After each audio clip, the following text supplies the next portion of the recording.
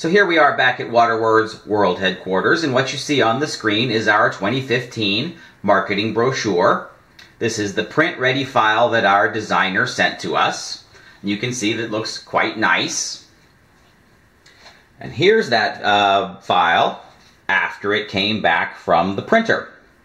Now the colors on the screen and on the paper don't match exactly.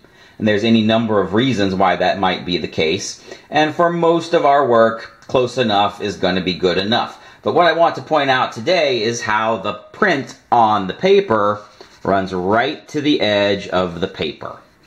The color goes all the way to the edge, at the top and at the bottom. And that's called a bleed.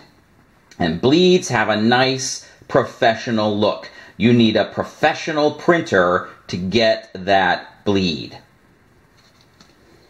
If I print that same file on my desktop printer, you see that around the edge of the paper, there's a little white strip.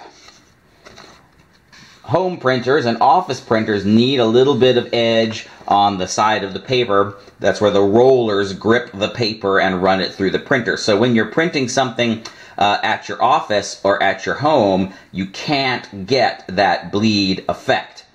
And so when we are designing pieces to be printed, one of the important decisions to make up front is, will there be a bleed? Or will there not be a bleed?